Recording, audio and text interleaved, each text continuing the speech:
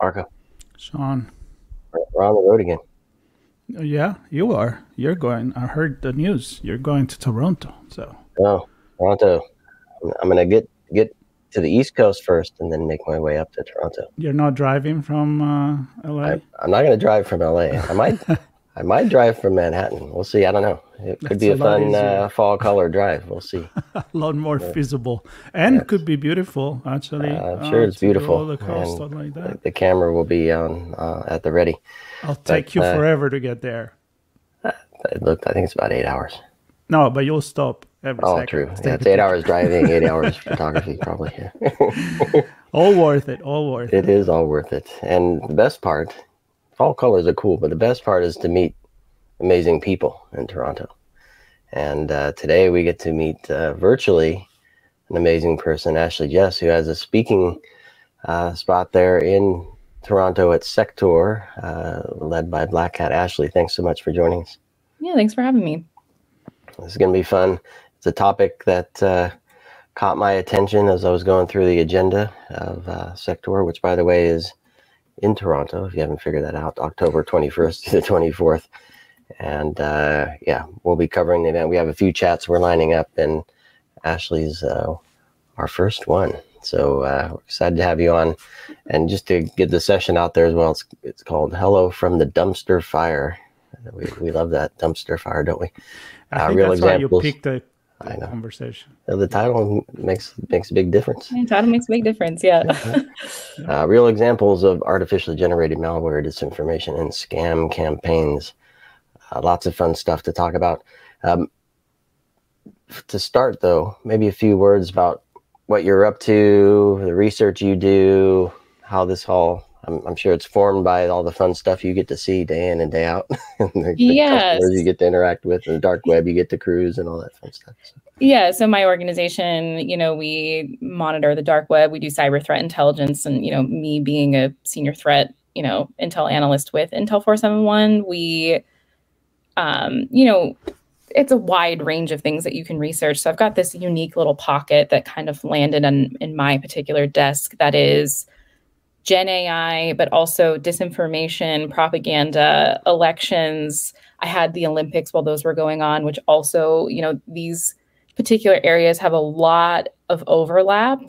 So I've done a lot of research into where those specific kind of topics intersect with each other. So namely, for this presentation, how AI is being used in these campaigns. And then, of course, there's also the financially motivated, threat actor side of it all with scam campaigns and malware lures. And are they using it for malware development? And what are we seeing on the front lines? And, spoiler alert, it's a hot mess, hence the title of the presentation.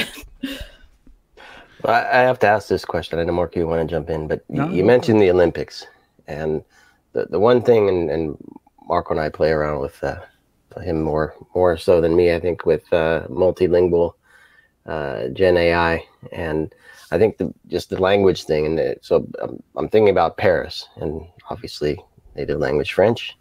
Scams would be in French, and so I'm wondering how things change. And I don't know if you have any nuggets from interesting things that you saw during the Olympics that were specifically AI oriented that caused concern or perhaps even some havoc. Yeah, so we saw, especially in the disinformation space, we saw some generative AI images. We saw some that had to do with politically motivated graffiti on walls that didn't exist, that had to do with the Israel-Palestine conflict, trying to perpetuate a narrative there. There was also an entirely generated film called The Olympics Has Fallen, after the film Olympus Has Fallen. They're getting punny, I guess. That was, Russian propaganda. And that one had an entire narrator with deepfake Tom Cruise as the main narrator there. It had, an entire, the Netflix logo. It was actually pretty well produced, but used Gen AI to kind of have that sort of product. And that really showcases, even now, as Gen AI gets better, and there's all these tools out there. There's one I'll talk about in the talk that can deepfake you with a single image now. That threshold used to be that you needed at least 500 images to have even something remotely believable. And even then, the mouth still looked funky. So as this technology improves, the ones that get even stronger are still those people that have really high amounts of source material online, which is high profile individuals like celebrities who there's a lot of samples of Tom Cruise's voice, face, all angles, photos.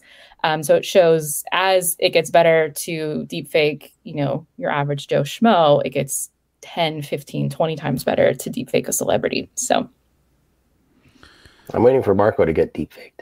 He's out there all over the place. I'm deepfake right now.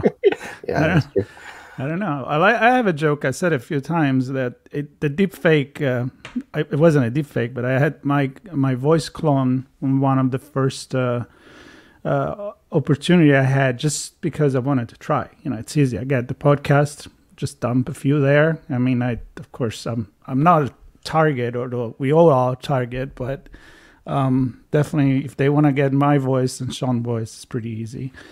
And I like to say I'm not a deep fake. I'm a real shallow. Yeah.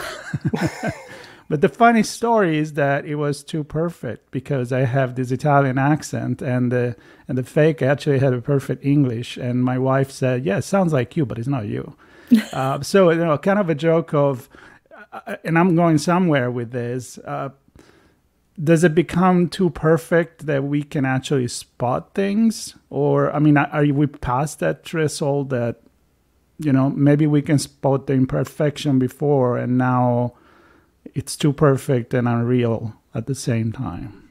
I do think it depends. I feel like the sphere of deepfakes is pretty split in its capabilities right now with video deepfake versus audio deepfake. Audio is definitely the easier, cheaper, quicker one to do with fewer source material still. That will change over time. It might even change by the time sector actually comes around. Who knows? It's so quickly evolving. Every day is a new story. But it is possible. And at least on the threat actor side, though, that perfection is actually what makes it pretty powerful, because not necessarily when they're impersonating someone well, but when they're doing a cold call pretending to be from, a particular company, and, some of those red flags you might have looked for before that you get trained on is, accents, or hearing, a lot of chatter from, they're in this big call center. All of that's gone. So it is possible. They are now starting to add in those vocal imperfections as well. Those ums and hms and, a quick little like as they're talking, to try to re-put in that human inflection and not have those, when you don't have those pauses, it does sound a little too perfect. So now they're adding it back in to be even more human, because the whole problem, and when we dive into this in the presentation, is, there are legitimate uses for all this technology too. It's a two-sided coin. It's the same with any sort of technological development. There are legitimate reasons why we're moving this way, but as it gets better, the other side of the coin is that there are illicit uses of it as well, right? So, as they make it more realistic, that's great for its legitimate purposes, but illicitly, it means it's still getting easier and easier. And I'm gonna say something about this, because I finished not too long ago to read the Singularity is Nearer by Ray Kurzweil. And one of the things is, the moment that you get there, AI is going to have to dumb down itself if we want to pass the Turing test, because otherwise it will be too good and it will be detected as an artificial intelligence. So it's kind of like we're kind of there, I guess, because you see some video now and on social media where they show and say, well, I can't believe this person it's created by an artificial intelligence as a video, and it is flawless. And I am there. It's probably too flawless. It's more like too perfect. But again, I'll go the other way around. Yeah, and it's this interesting space right now, because it is constantly improving. But then you'll go and you'll beta test these things, and there are obvious flaws, and there's the issues with hallucinations with AI right now, which is where it will just confidently tell you something incorrect. And there was a computer scientist who just gave a TED talk a couple weeks ago that was excellent, in which she discussed testing some models, and the best one she had, I think, still had a 17% failure rating. But it's so confident in telling you that it's incorrect, and it will make up sources and make up data that unless you're going and manually checking, you're going to miss it, because those answers do look realistic. It is modeling the expected answer So it takes a certain level of critical thinking to, make sure that it is actually factually correct. So it is this weird dichotomy that it is getting used and it's more impressive than it's ever been, but it's still not this infallible technology. But then the third kind of aspect is, at the end of the day, cyber criminals are still using it no matter what. So, this presentation is hopefully diving into just a very realistic, objective view on the front lines of how those three aspects play into each other and what it's looking like out there. Hence, the dumpster fire, because it's more complicated than it might seem. So, yeah, and I think for me, what makes it complicated is who owns or who's responsible for protecting us, individuals, businesses, communities, societies, nations, whatever level. And I think if we're putting the onus on the individual to understand and spot and know how to react properly or whatever, I think that's a very hard problem to scale a solution around. And so then, well, is it an organization? Which organization? Do they use technology? And Dennis Cruz, I don't know if you know him, he presented at OWASP AppSec in Lisbon about this idea that you could use a prompt to generate responses and use different models of LLMs to validate multiple ways these responses. And so basically using technology and the AI to validate itself. So you get a better result. But I don't know how we get that into the hands of whomever needs it. So maybe your thoughts on that in terms of responsibility, and maybe connect that to your presentation. Who are you speaking to? And what are some of the things you hope to share with them? Yeah, so there's a lot of different aspects of responsibility. There's responsibility of, the output and making sure that it's accurate. There's responsibility of, some people are more advocating on the side of government regulation and, regulating this content getting shared online. Or is it, whoever shares the content, is it more their responsibility to have a system for content provenance in place and using things like Web3 to really track the original source of that data? Do we have the infrastructure to do that?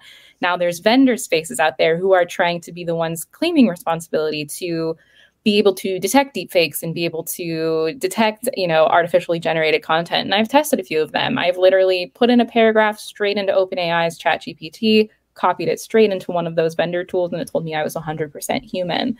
If you're using that tool and it's telling you that, who does the responsibility lie with then as well? So there's a couple different things. And I really do think government regulation of this space is this first spot that's pretty severely lacking, especially when it comes to certain uses that criminals are using this tool for, namely like CSAM is a great example there. Artificially generated CSAM regulation is lacking there. So, this is a presentation in Canada, so I am trying to keep it. I'm discussing more the vendor space and content provenance space of it all with a brief, sort of touch on regulation, but there's so many people internationally, I can't possibly touch on all of their possible government regulations, and I want to keep it as appealing to a wide audience as possible. So, I'll be discussing a little bit more on, content provenance detection and prevention at like an individual level, and then, where regulation should go. So, and how about the fact that beside the quality, I see the quantity be an issue, and how easy it is for everybody to jump in, and now you just need a picture to create something, so it's as you said, it's going to get better and better, but also more and more accessible. So while we can create firewall for internal big companies, the everyday people that used to be the one like grandma that knock on the door, somebody dressed like a cop, oh, it must be a cop, and social engineering like that, I feel like those are going to be even more and more targeted because they don't have the guards up. What's your thought on that? Yeah, and it is a lower barrier overall. It's a lower barrier to even use this type of technology. It's a lower barrier to use it for more technical capabilities. It's cheaper than ever before. You need less source material than ever before. There's a wider use of it. And then there's also that it's more widespread in internal systems to begin with. And now there's actors exploiting, developers who have legitimately used AI to code, bits of their back end, they're now finding vulnerabilities in AI generated code to then target, and then also specific targeting of AI systems. So yeah, it's generally just overall a lower barrier. As I mentioned, even with social engineering, you need such little material. Where's the scam where people call their grandmother and pretend like they were kidnapped? Like, it's very easy now to deepfake your grandkid's voice to make it even more believable. It's very easy to, make a single image, even over a video, to make a false profile that's then used for, I don't know, like pig butchering, on some social media accounts. So same Can with you describe that for folks? Pig butchering? Oh, for pig butchering? Yeah, pig butchering is a crypto investment scheme. Usually they'll reach out to you on social media or WhatsApp or via text message. And they might even not use your real name. They might not say, hey, Sean. They might just say like, hey, John, I've got what you need. And then you reply and say like, this isn't John, this is Sean. And then they start speaking with you. Sometimes it's romantic in nature. Sometimes it's not. But typically they do pose as like a woman if they're speaking to a male. And then they'll eventually pivot to cryptocurrency discussions and get you to invest in cryptocurrency. They might even start you on a legitimate website and then will pivot you to an illegitimate website where they're showing you a very large, unrealistic return on your investment. The term comes from the Chinese term, 杀猪盘. It means like pig killing, but it's because they are fattening up their victim before they slaughter them by taking their money. It's really a terrible system romantic. that has a lot of links into human trafficking and exploitated labor on the other end. These scammers are often held in really atrocious camps in places like Malaysia and Cambodia. So very complicated scheme, but it's easy for them to make appealing false profiles where they're not even necessarily using an image of somebody who exists anymore. So, yeah, really interesting. Sean, I wanna go back on the talk, because reading on the website and the presentation of your talk, the end, the final sentence is that for you the content provenance and the method for detecting artificially generated content is kind of keys. Now I don't want to, and I'm looking at this thinking, are we trying to tell the people that are using the content to do their homework, or is something that you are thinking the big social media, the Gmail, the Apple, the people that are the top of the provider of everyday's people, email and social media, to be the one that to create filters for? Yeah, the latter in this case is really the ideal sort of situation. It gives users a way to confirm, that the provenance of that published content is really there, using information that can't be removed from that content. So Adobe has done some research in this area. They've done the Content Authenticity Initiative, and then there's also the Coalition for Content Provenance and Authenticity, or C2PA. They have a standard that marks content with provenance information and uses cryptogenic algorithms to insert hashes at like set intervals during a video that would change if that video was altered. And then, obviously that needs to be integrated in a way where it's streamlined in the user experience, where they don't have to go out of their way to, check it. But it should just be a very easy way to verify that, the video that was sent to you was sent by this person and wasn't altered anywhere in between. Or if someone downloads it and reposts it on some X account with a very similar name that's not verified, or is the paid blue, check system now, that you'll be able to tell the difference on the user end. But there's a long way to go in that, there's a lot of different research going on. MIT's got some research in the space. There's a lot of space in like, Web3 and using the blockchain to do that sort of thing. So lots of interesting research happening in the content provenance space, but it is something that is going to become, or need to become, front of mind for a lot of people consuming media. And it needs to be easy, because the cognitive load of trying to verify every single image that you would see as you're scrolling Twitter or Instagram or Facebook, it's impossible. Like it's an impossible ask. Not gonna happen. Yeah. So it needs to be user facing. So it needs to be integrated into the back end by these providers. Yep. And it makes me think about, Marco, we've had conversations, the bad bot report, where is it more than half of the internet traffic is non-human, right? So some machine-driven, bot-enabled traffic. So we've crossed the point where machines have taken over the network.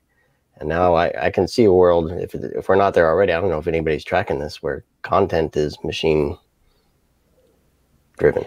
Yep, there's a lot of research into the concept of pink slime journalism, which is, these news agencies that are posing as, your local newspaper that actually are funded typically by political entities. But I mean, there's foreign pink slime. There's a couple different versions of pink slime that are usually using Gen AI to generate filler content to kind of establish newspapers having a bunch of articles, and then in fact are pushing articles that usually have some sort of ulterior motive, whether that's, on the political side, getting you to vote one way or the other, on the foreign side, foreign interference one way or the other, but they're using Gen AI to supplement the rest of their website. And it's been estimated now, there's a couple of great organizations that track some of these websites, that they have now tracked a number of pink slime websites that outnumber the number of local newspapers still available in the United States, to use US as an example, meaning that the false websites now outnumber the legitimate ones. A fascinating topic. Dumpster fire. Yeah, absolutely. I hope you get to investigate and explore and experience other things besides this to kind of lift you up and out of the dumpster. There's a lot of other great talks in the AI track that have proposed solutions, so I'm excited to go sit in on all of those for sure. Yeah, absolutely. Well, it's been an absolute treat chatting with you, Ashley, and of course, I encourage everybody, hopefully I'll see you there in Toronto, October 21st through the 24th at Sector. It's a Black Hat Informa event. And Ashley's session, Hello from the Dumpster Fire, Real Examples of Artificially Generated Malware, Disinformation, and Scam Campaigns, is on, is there no date and time? We don't know. I don't think they've given us the schedule yet, but I'll be on one of those days. So. You're there, one of those 3 days. Everybody should go for the 3 days and be sure to connect with Ashley. And you mentioned a few resources, so maybe be kind enough to share those so we can share some of those things with folks listening and watching. Yeah, of course. This episode. And good stuff. I appreciate you taking the time to share. Congratulations on getting a spot to speak there. I know it's a fun deal submitting presentations, and my first one. So look at that. Oh wow! Yeah, that's amazing. Nice one. Well, I hope everybody gets to meet you and enjoy your session. Have a good chat with you afterwards. And everybody listening, watching, please do stay tuned for more coverage on the road and on location. Subscribe. From Sector. Subscribe. Is it up or down or sideways? I don't know. It's right here. I'm in a very limited click space the nose right now. Somewhere at the end, you're going to see it. Somewhere at the end. Watching the video. Very good. All right. Thanks, everybody. Thank you, Ashley. Yeah, thank you.